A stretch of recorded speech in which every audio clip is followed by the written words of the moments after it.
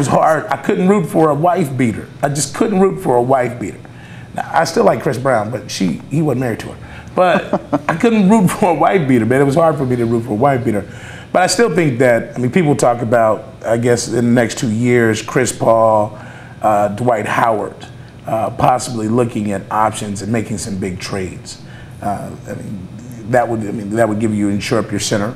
That would absolutely give you the quickness and the ability to get to the hole and relieve a lot of the pressure off of Kobe, particularly with his knees and his issues with his health. Yeah. I mean, so what do we think about a big acquisition either next year or the year after? I think Paul would be a good fit there because he's not a guy who needs to shoot to be effective. He can come in and distribute because Kobe is still the alpha male on that roster. I think Howard is a guy, he's been used to having an offense built around him in Orlando. You don't know how Kobe, even though Kobe is getting older, he's still obviously one of the best players in the league. How would he react to kind of phasing out his role and taking a secondary role on the offense? I don't know.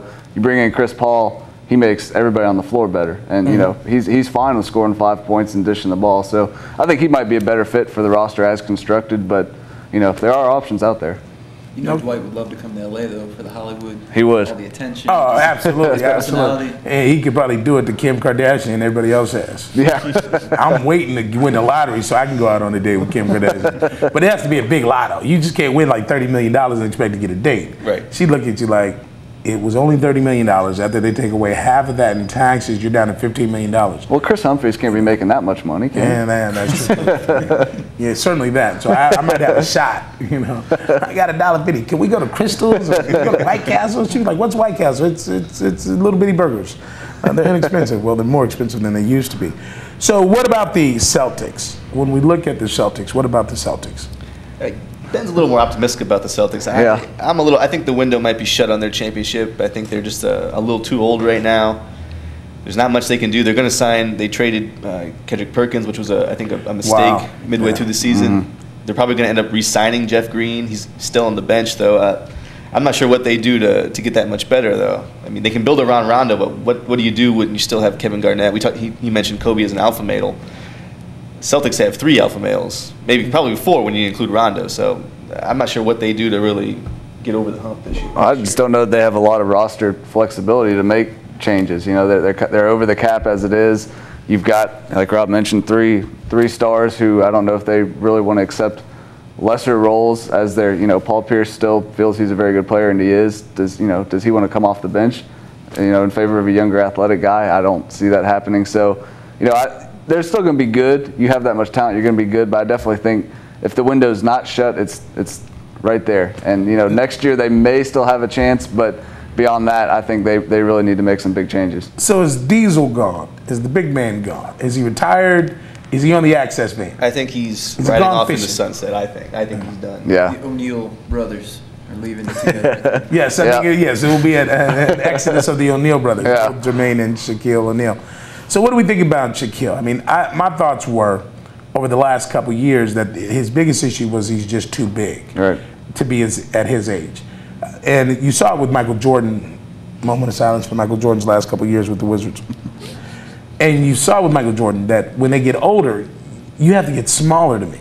You don't get bigger. And so when I look at Shaq, it seems if he cut 30 to 40 pounds, it would increase his level of mobility. And he's still going to be a force in the paint, but he just seems too massive to me to be on a basketball court. I mean, he was decent in December, for sure. I mean, he was giving him maybe like eight points, 6 boards. But yeah, you're right. His body was just breaking down over the course of the season. He can't. I don't think he has. I mean, I'm just speculating, obviously, but I don't know if he has the drive to really get in that kind of shape. No, at this point. I don't think so. And that's fine. I mean, I love Shaq. He had a legendary career. I mean, there's no shame. What was he, 39? Yeah. 39. It's okay to walk off now. Yeah. Like, he's done it. Yeah. Like Brett Favre, at some point it has to come to an end. Right, yeah. Exactly. I mean, you may have wanted that mystical 20-year career, but it's at his position and his size, it certainly. And as you said, I mean, he would have to put some intensive work into cutting 30 to 40 pounds. Right. I mean, he'd have to lean out.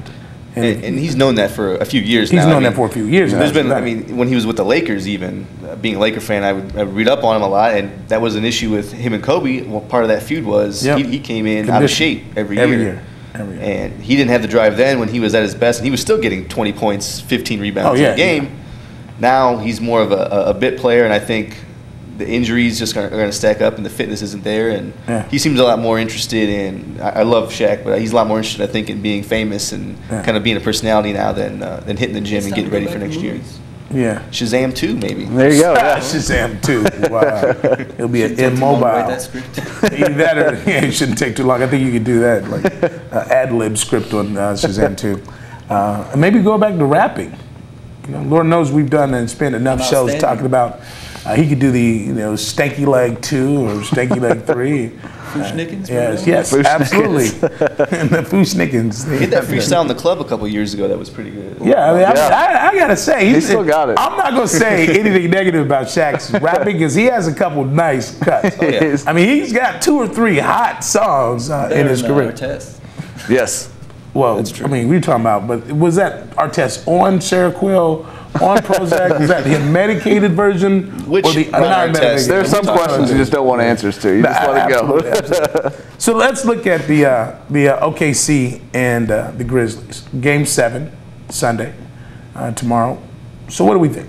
Who we have in Game 7? I'm going to go with OKC. I think that arena is going to be electric. And they, when it comes down to it, they have the best player on the floor in Kevin Durant. And I'll take those odds every day of the week. I think Durant comes up big tomorrow, especially since he played so poorly last night. I'll take OKC in a close game. Okay. It's Rob? tough. I mean, it's been so up and down. I don't know. I need a minute to think. I'm going to take Oklahoma City, I think. I would like to see Memphis win. I like to pull for the underdog with the Lakers out. I'm pulling for the Grizzlies, but I think playing at home, Kevin Durant, Russell Westbrook, I think they will that team to victory no matter what. I think the Grizzlies come out and play well. It's probably going to be a great game.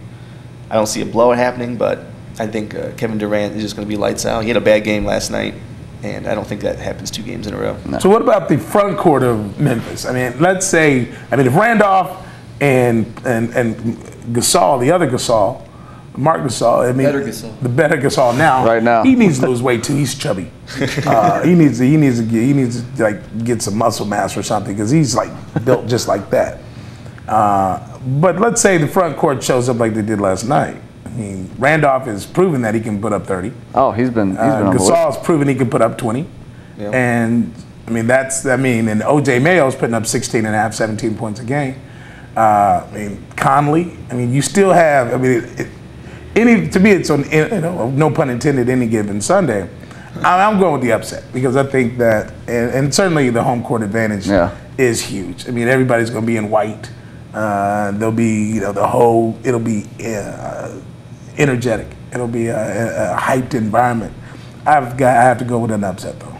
I could say, every game has been back and forth. We mentioned last night, it's almost been a curse to have a lead in the first half of the series because whoever's been down seems to come back, and so that could be the case. Oklahoma City jumps out on emotion tomorrow, and then Memphis grinds away in the second half and wins. I could see it happening. Last night though, the game yesterday though, it had Memphis up early, OKC coming back, and then Memphis closing it out. Right. So yesterday was a little different than probably what the series has been, but I was shocked. I will say that. Best player on the court, the best 1-2 punch on the court.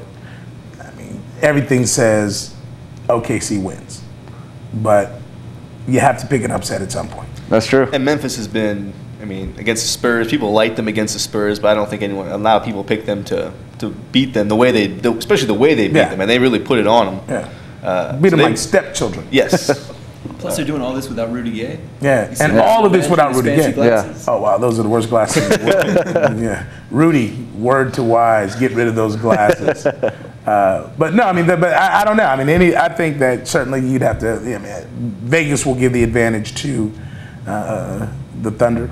But I think that for me, I look at it and I say I think it can still be competitive. And I have to pull for an upset at some point. I think it would be a huge upset. Yeah, oh yeah. But, people close out on other courts. Let's look at the next series.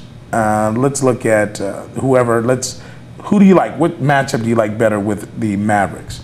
now that they've been sitting around marinating for the last week? I would say OKC. If you're a Dallas fan, I think I would rather play the Thunder because there is only 2 scoring options. As good as Westbrook and Durant are, we've seen if one of them is off or both of them is off, they can be beaten. Yeah. You know, Memphis has, you mentioned the balance they have with, you know, Randolph and Gasol inside. Mayo's been playing well. Conley's had some big games. Sam Young has had a few highlight dunks. I mean, I think they have a lot more balance, and so you have to take away a lot more things if you're Dallas, as opposed to Oklahoma City. If you get an off night with Kevin Durant, there's a good chance you're going to win. Yeah. I would think Dallas would want to play Memphis, actually, just because of Dirk Nowitzki. I mean, I don't think there's anyone that could even slow him down. Zach Randolph, you can almost let him do his thing. You're not going to stop him, I don't think. I don't think Dallas has anyone that can stop him. Tyson Chandler can slow down Marc Gasol. So really it just becomes who do you think is going to pull their team out, Dirk or Zach Randolph? And I'd take Dirk Nowitzki in that. Yeah. I mean, I'm going to agree with Rob, but kind of for just different reasons. A little bit like I was saying before, I'm scared of Westbrook versus the Dallas defense because of that. I mean, he's just so athletic. He's so fast. And his ability to get in the lane, that will worry me for Dallas, whereas I think their defense might be better suited to kind of shut down like a slower paced team like Memphis, because Memphis is more of like a grinded out.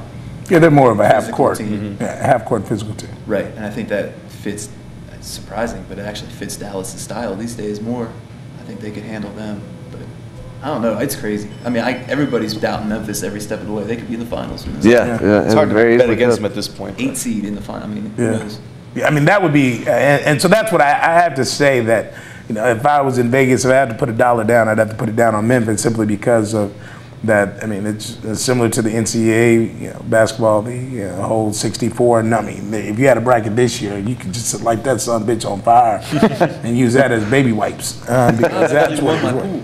I actually won the pool, but I only had UConn was the only team I had in the Final Four. Well, yeah, somebody won every pool. Yeah. Somebody had to win. The pool wasn't the issue. Somebody won every pool, but it's how they won the pool. Right. Versus, I wonder that if there was just somewhere in the world, was there one person that had it right? No. Nah. Somebody on ESPN had VCU in the Final Four. Really? Yeah. They must have been an alum. I don't know how you. Yeah. I don't know how you can pick that. Someone that filled out about 1,200 brackets. Yeah, exactly. Just everybody, just the odds randomly, and the odds came out. But so I think it's we certainly look at it, and Nowitzki is the huge issue when we face with that. Let's go to a couple other NBA teams. Some thoughts. The Knicks. What do we think about Melo? What do we think about Stoudemire? What do the Knicks have to do to go to the next level? Because they seem competitive with many of the premier teams this year and during the season. And it seems as if that tailed off, certainly during the playoffs. But what do we think about the Knicks next year? What do the Knicks have to do to get to the next level? Depth. They gotta get some more players. They got like 3 NBA players on that team, really. They need more guys. Yeah, they gave away a lot to get Melo. I thought it was a good idea at the time, but it definitely hurt the bench. It hurt their depth. They're playing against the Celtics, and they played the Celtics competitively in the playoffs.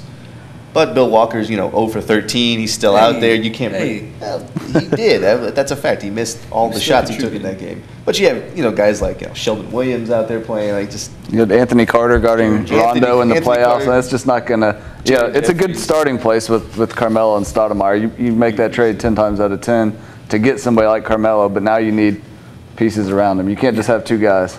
No, I mean Chauncey. And Chauncey, but they do have Chauncey. But I mean, Chauncey's getting old also. Yeah. So he's still been effective though. Chauncey's still effective, but he's starting to age. He's starting something. Absolutely. He's gonna make $14 million next year. Yeah, they picked up that option. Wow. Yeah.